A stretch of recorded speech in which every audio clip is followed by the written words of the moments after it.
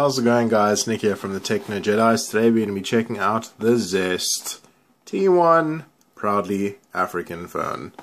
It's a super cool phone. I'll show you some things about the phone just now, but something just so you can know about Zest is that they want to bring Africans the best products at the best price possible. Generally, technology is quite expensive here, and they try to give us the best products. We are in South Africa, and they want to give them to us at the best price possible. So let's see what this device is like. I'll tell you a little bit about it to let you know what I think it ranks according to other phones, and I'll let you know what's in the box as well. So you get a screen protector, very nice Zest, super cool, really nice if you don't need to go and buy one of those. A screen protector right over there, and let's show you the rest of the stuff that's in the box. As you guys will know, I'm quite finicky when it comes to things that are in the box and things that they supply. This is the Zest charger, focus, and normal micro USB, usual kind of charging mechanisms. And then, come on Zest, I'm really impressed with everything else, but these earphones are really cheap. Really, come on, we want really cool headphones. Everyone, all you cell phone suppliers who are watching my stuff, please supply us with great headphones, not really cheap headphones. We won't use them if you supply cheap ones. So onto the phone itself. I was really impressed. I initially had this phone for about a week, and I left it for a few days just to charge. I charged it once and then wanted to see how long it would last for, and it lasted for about 4 days, and then the last 3 days I've been testing it. What you'll see is that I reset this phone. The only thing that I've installed is Candy Crush over here, and everything else comes preloaded. So you'll see that there's speed test over here, there's an FM radio over there, there's a really nice flashlight app as well that you can switch on. I'll show you the lights over here. So you can put on an SOS thing. Hopefully it's not just because we're in South Africa that we need this SOS thing, but you can switch it on, you can switch it off. It's really nice to have, so you don't need to re-download the app for that.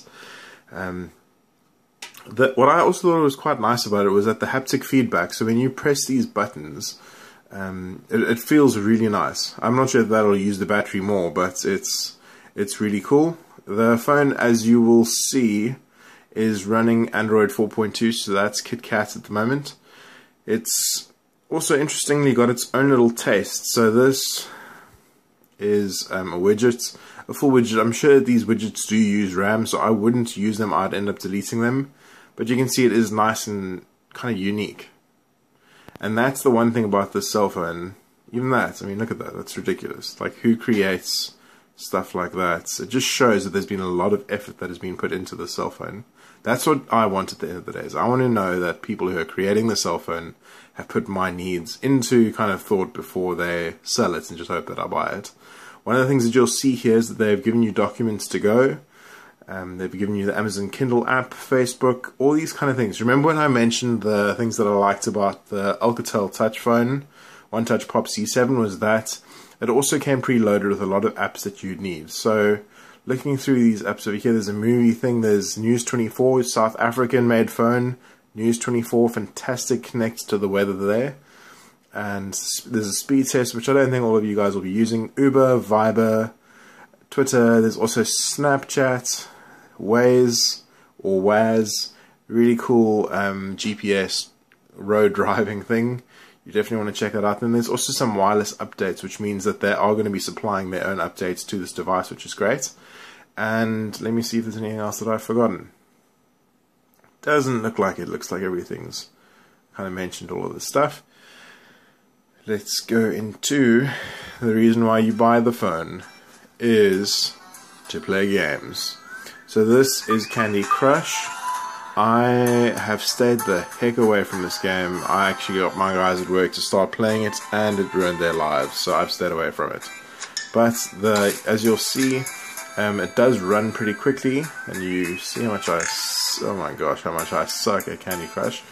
I promise you I'm good at other stuff, but Candy Crush is just not one of my fortes. But I'm going to get this little bit.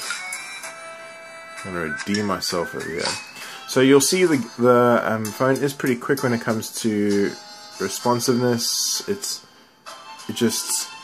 is extremely quick. I was expecting it, because it's an African-made phone, not to be as amazing as it actually was. So the specs for it regarding speed are: it's a quad-core 1.3 gigahertz processor. It's running with 1 gigabyte of RAM. In my mind, this phone should be a lot slower with that processor, but for some reason this thing is extremely quick. There are some areas where you'll see there's a little bit of lag, like when I'm taking photos. I found there's been a little bit of lag. Also, the camera itself, the camera's cool. It's an 8 megapixel camera. So we get into the, not the video. Come on, Nick. I found this wasn't as easy to kind of work as I was hoping it would. But the camera itself, it is an 8 megapixel camera. It is pretty clear. It doesn't give you the most amazingly crisp shots ever, but it's definitely good for an 8 megapixel camera. It's got a VGA front-facing camera. I don't know how great that's going to be, to be completely honest. It's got, obviously, you can see it's got all of the effects that you need that have been running with Android KitKat, so it is quite cool. The battery is extremely impressive. So it's 1,600 milliamp battery, and they say that you'll get about 200 hours of standby and 7 hours of talk time. I found that this thing is probably pretty true. It's obviously a new phone, and the battery is still pristine, but this thing has lasted longer than pretty much any other phone that I've used. It wasn't just running in flight mode, it was running with 3G on, and it literally lasted 4 days, and I'm sure it would have kept going for a little bit longer. It's got a dual SIM. That's one of the things that's pretty cool about the phone, is that you can organize for data, and you can organize which ones you want where. To which SIM cards you want to use for what, which is really cool, because in South Africa a lot of us are using data SIMs for stuff, and that's really cool. There were some other things that I really liked about the phone that were really interesting. There was one at the back. Obviously there's the normal Android 4.2 stuff that you can do. It gives you a flash alert here, which you can do. It's just straight up. You don't need to dig through settings like you normally would in an Android phone. The thing that I liked, I'll show you over here, is that there's a scheduled power on and off thing, which I thought was quite cool. So you can switch it on. It'll make your cell phone power on is set for that time and power off is set for that time. And so you can actually have your cell phone off when you are sleeping or whatever you want. So I thought that was cool. I would probably use that more than most people. I've just been a little bit irritated with phones and constant ringing all the time lately, but I guess that's not all of you. It's running its own. Let me show you. So this is the Android KitKat. That's what it's busy running. Its baseband version is all of that stuff over there, and it's definitely their own build, because you can see this isn't just normal Android 4.2. They've got their own little twinge on it, and I'll show you some of the things that I liked as well about this. So they've customized this really to crazy lengths. They've gone even, there's the normal stuff you'll get in Android 4.2, but then there's also their own ones that they've created over here. So they've got their own 9 little kind of South African-ish wallpapers, which were pretty cool. Nice Zest one over there. I just think it's cool when smartphone developers create a phone that is based upon the needs of their users, and this is unbelievably clear with Zest over here. So it isn't a crazy different variation on Android 4.2, but there are some smaller things that they've just kind of created, which have been really cool. My overall impression of the phone is that it's a really great investment if you're looking to get into the smartphone market in South Africa. The phone itself is extremely cheap. I think this one at the moment is going for about it's just under 2,000 Rand, which is a really good deal. It's just really quick. You can check it out. There's lots of customizations. You can add lots of widgets. It's got everything that you'd need for an Android phone.